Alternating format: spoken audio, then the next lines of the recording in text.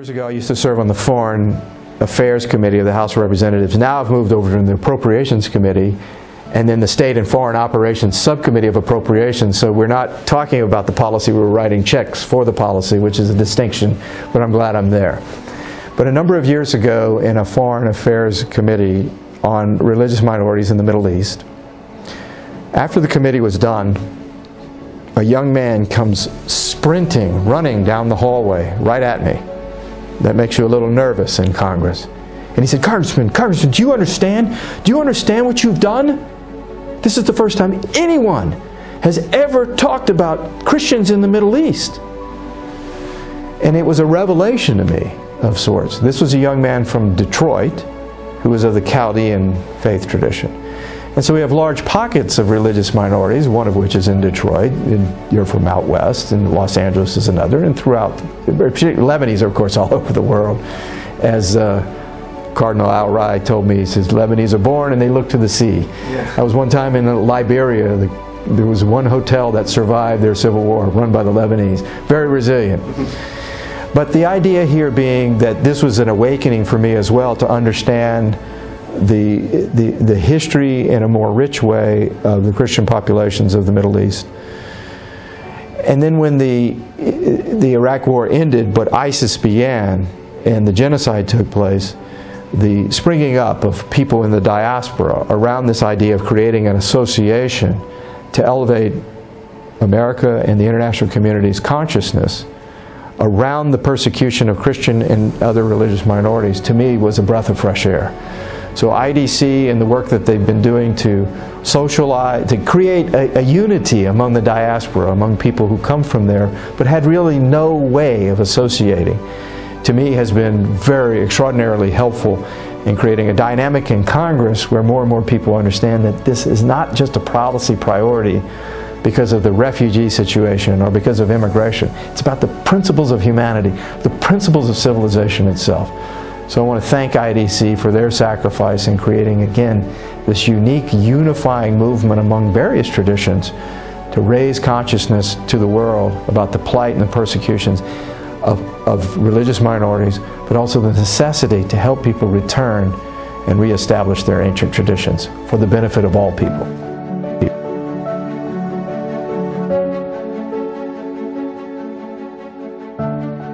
My name is Tufik Baklini. I'm the president of In Defense of Christians, IDC, a nonprofit 501c3 organization that's committed to the protection and preservation of Christianity in the Middle East.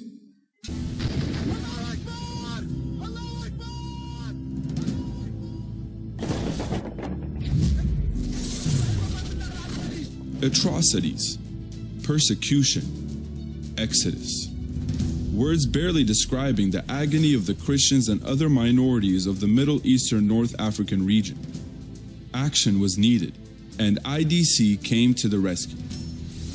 In 2014, during its first summit, IDC secured a successful meeting between former President Obama and 8 Eastern Christian leaders, briefing him about the situation of Christians and other minorities in the Middle East.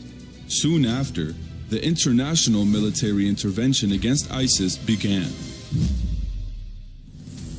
Christians and other minorities were being persecuted at genocide levels in the Middle East, posing an existential threat to one of the region's oldest religions.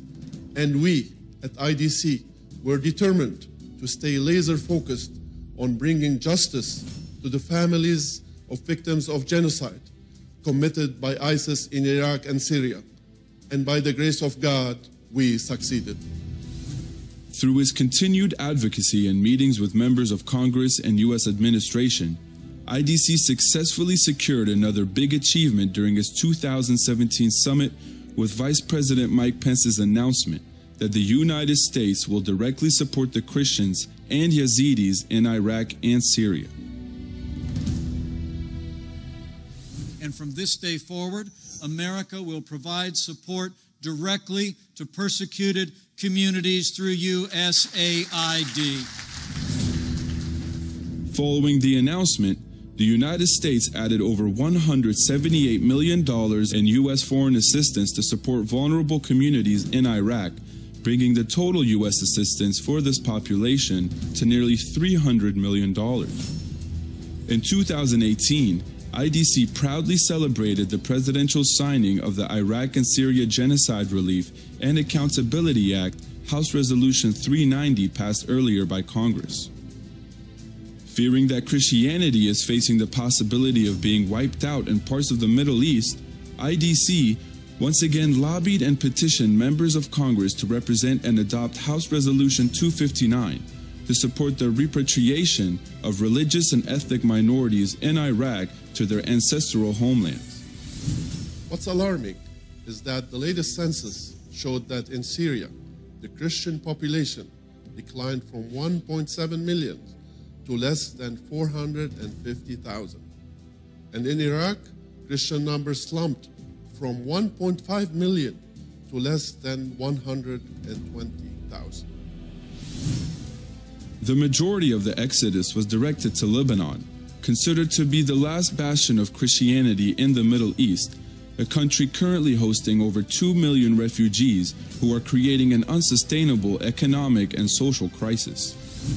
IDC continues to work relentlessly to ensure that the United States stands with Lebanon and the Lebanese army in its fight against terrorism, so Lebanon would remain a safe haven for religious freedom in the Middle East. IDC's focus expanded to support Coptic Christians in Egypt with the presentation of House Resolution 49, urging the Egyptian government to enact serious and legitimate reforms to ensure that Coptic Christians have the same rights and opportunities as other Egyptian citizens, and to take the steps to end the cultural impunity for attacks on Christians.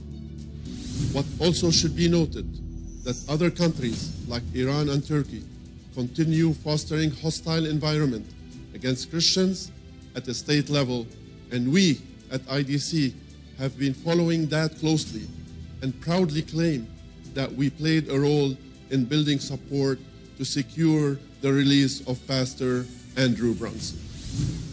In addition, IDC continues to advocate, lobby, and support House Resolution 296, affirming the United States record on Armenian genocide, and Senate Resolution 150, asking the United States to commemorate the Armenian genocide through official recognition and remembrance.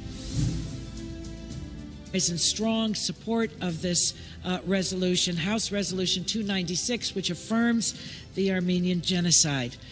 This is an historic day in the House of Representatives, and it's one that I've been waiting for 27 years. IDC's continuous efforts to raise awareness to the agony of persecuted Christians in the Middle Eastern North African region were also highlighted this year with a historic ecumenical prayer service held at the U.S. Capitol on July 15, 2019. Prayers were recited and hymns sung in the ancient languages of the Middle East at the Rotunda. Faith leaders from different Middle Eastern and American churches, along with congressional members and dignitaries participating in the event, called for a stronger response to the genocide and all atrocities against the Christians and other minorities. I and my team at the State Department are 100% behind the work that In Defense of Christians does. You help provide emergency aid to those in need. You amplify the voices of those who otherwise would have no voice. There are several wonderful organizations all over the world advocating for the persecuted Christians in the Middle East. They are real heroes and they deserve all of our respect. They work mostly locally on a humanitarian scale, bringing relief to the affected communities. Don't get me wrong, that's also a really necessary work. But in my opinion, the real merit of IDC is operating on a holistic scale, focusing on the big picture, raising awareness and working on one of the main centers of Western power, which is Washington, D.C. What they do congregating the American politicians from both sides of the aisle, and even more difficult, bringing almost all the historical Christian leaders together, is really a Herculean job. I think Ms. Baclini and I share the same concept that all the Christians in the Middle East are on the same boat. and only together we can overcome this present scenario. We also agree that the situation is as urgent as can be. We need a major strategy to deal with the problem, and I see that IDC is trying to pave the way for that strategy by educating and influencing the American politicians. The work of IDC, it's really extraordinary. In Defense of Christians, I think, is one of the most important organizations now working on the issue of religious persecution. You know, you have people working on the issue in the United States and in Europe, and there's been a lot of good work that's been done. I think what IDC brings that's unique is that they bring a regional sensibility. I think because the organization at the leadership level is from the Middle East, is from the Christian communities who are actually facing persecution, they have a better sense for what's going on and what's possible in terms of advocacy. So we work with IDC as much as possible. I consider them really our agent in Washington. You know, we do a lot of education, we do a lot of advocacy, but what IDC does, we can't do.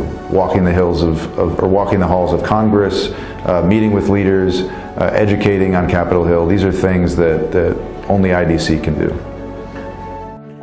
It's great to see so many of you here to support the Christians of the Middle East. Thank you. You've come from chapters from California, Arizona, Colorado, Texas, Minnesota, Illinois, Ohio, Michigan, Pennsylvania, Florida, New York, and the Washington, D.C. area, and elsewhere.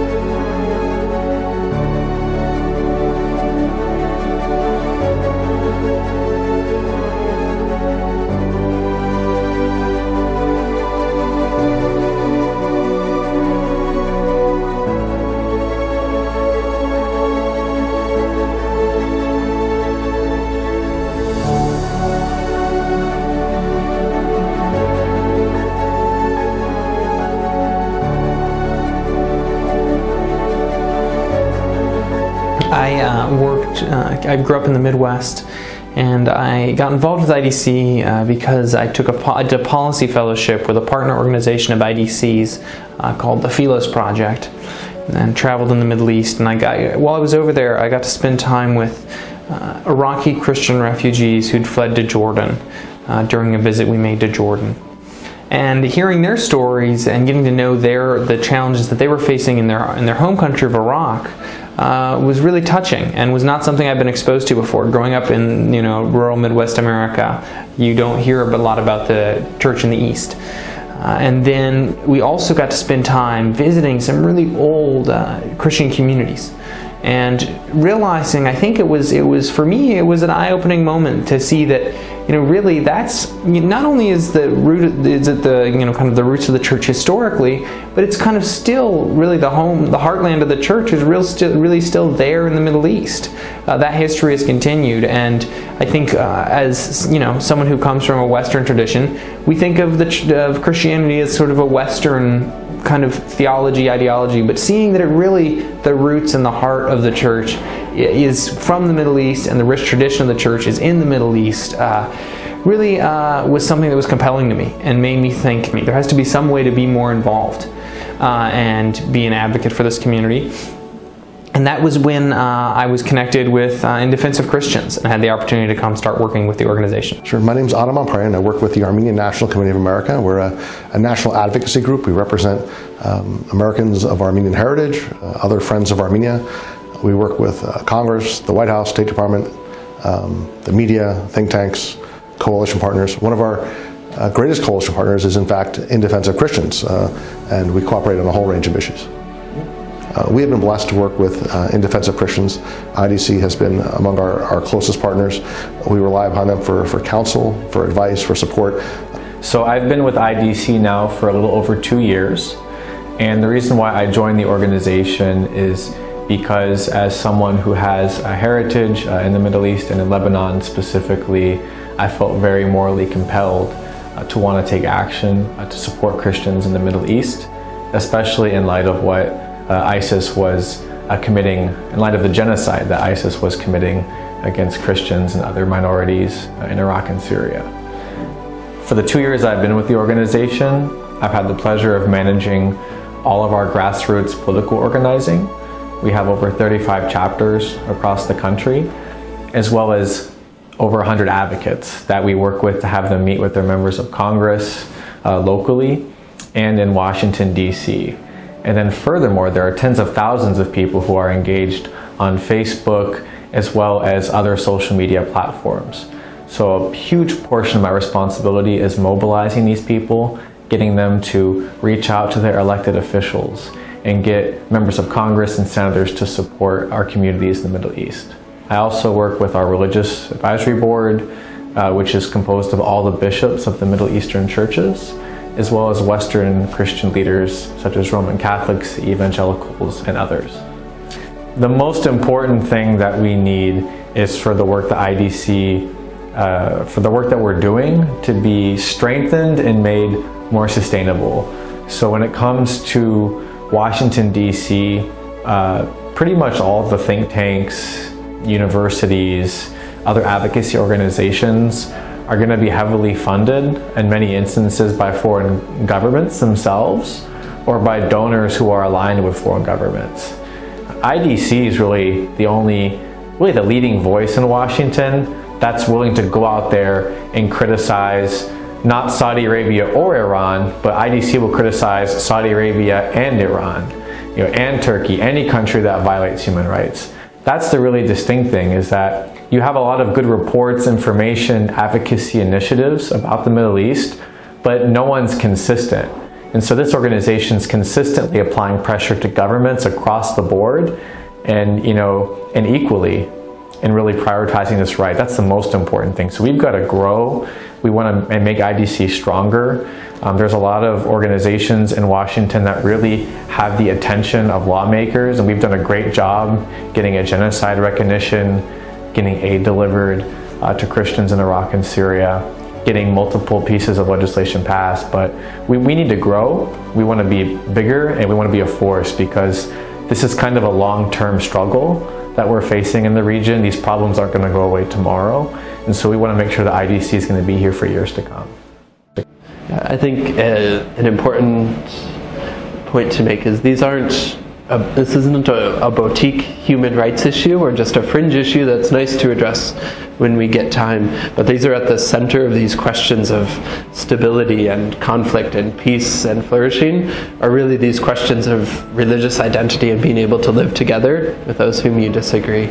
In a place like Iraq, the fragmentation of the country is happening along the lines where in the homelands of these minority communities, where the Yazidis and the Christians and the Shebek and the Turkoman, their homelands are the places where these conflicts are being worked out. So to treat them as a fringe or boutique issue is to take a critical piece of solving the puzzle and take it off the table. And so these need to be at the heart of our understanding of these issues. I think the persecution of Christians is one of the most urgent matters of our day. And I think that it's very possible that within my own lifetime, certainly within the lifetime of my children, that Christians could be almost gone or completely gone from the Middle East. I think it's very conceivable. This is a very likely scenario. I think there's been a lot of talk, there's been a lot of conferences, a lot of meetings, a lot of discussions, some campaigns, some rallies, and in the meantime, the numbers, the population of Christians in the Middle East is just plummeting. Is it too late? Maybe. I think in some parts of the region, yes, it probably is too late. But there are still a few places in Egypt, in Lebanon, in Iraq, and in Syria where we still can do something. And I think the longer we wait, the less likely it is that anything's going to change. Cardinal World, a friend with whom I organized last year's historic summit, has said that atrocities occur because there are those who are prepared to commit them and those who remain silent. Of course, we will not be silent, but our voices must also be a unified voice. We must continue to organize. Like many of you, I'm a Christian from the Middle East, where Christianity has struggled to survive since its first century. In the 2 millennia since, Christians have taken refuge in the desert monasteries of Egypt and the mountains of the Levant. We have survived slaughter in Mesopotamia. In all these places, we will thrive again one day. Christianity will survive.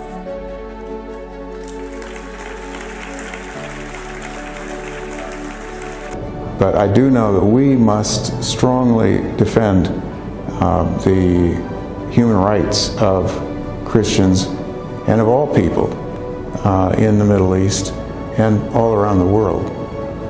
It's time to put a stop to genocide. It's the ultimate negation of what Jesus Christ taught us. Jesus Christ taught us that we only have one race, the human race. We're all brothers and sisters. We're all children of God. That's why I do believe we'll win. I had the amazing experience once after we had a big rally in the middle of Kiev during the Ukrainian independence movement of walking back down Krещатик, which is this big, gorgeous, street in the middle of Kiev. And it was at the time when all of the chestnut trees were blooming.